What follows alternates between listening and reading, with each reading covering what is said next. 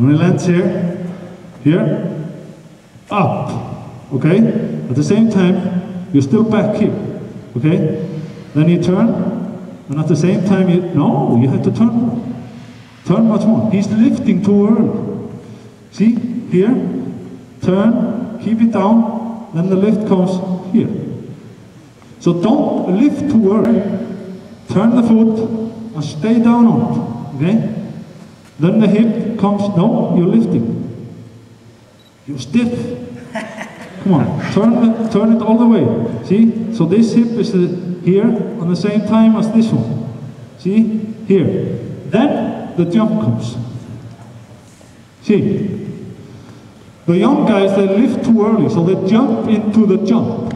You turn into the jump, because this is a rotational shot put. You have 1 meter there. Okay. All this year, we have just been working on one thing here. He lands with the discus very high here, very far back, and he's actually very much over the right leg. In the past, he landed with a broken hip. He's not doing that anymore. The hip is under him. What we have been, he is a good turner, but he usually turns at the height of release, speed of release and everything, over the rim. But it's usually here. It's because he turns and then he goes like this. It has gotten much better, but there are still 2 more years to go. And you could see it in Helsinki last year. He threw his first qualification throw on the line and got a foul. He did it perfectly. He threw 66 meters.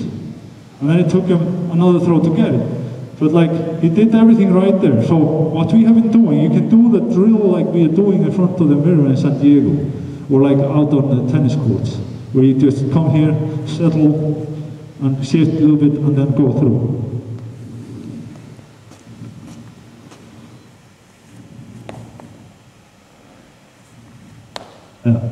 Again.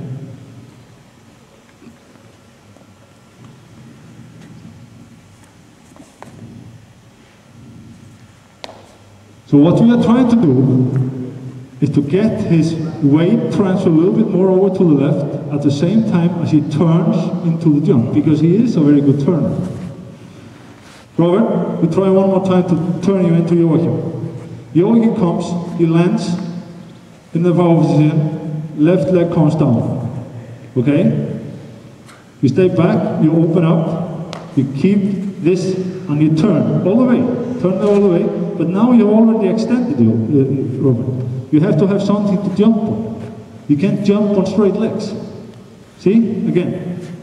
So here, turn, at the same time as you turn, shift, and then the jump comes. Don't jump too early, because then you're not using the rotational force from the throwing. Come on, turn, and then jump. Yeah. Just from standing position. Okay? Up.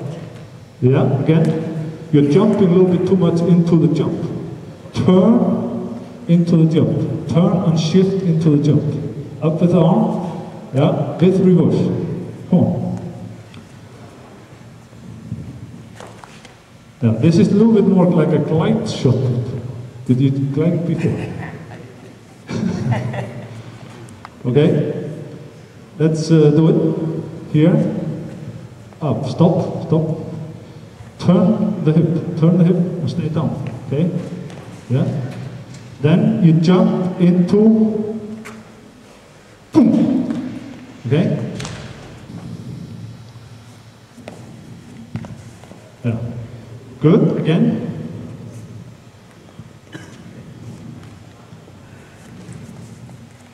Very good. He does not do this when he throws 100%. Here you see he's totally straight at the end. The settle is good. He's putting the discus on the shelf, like we call.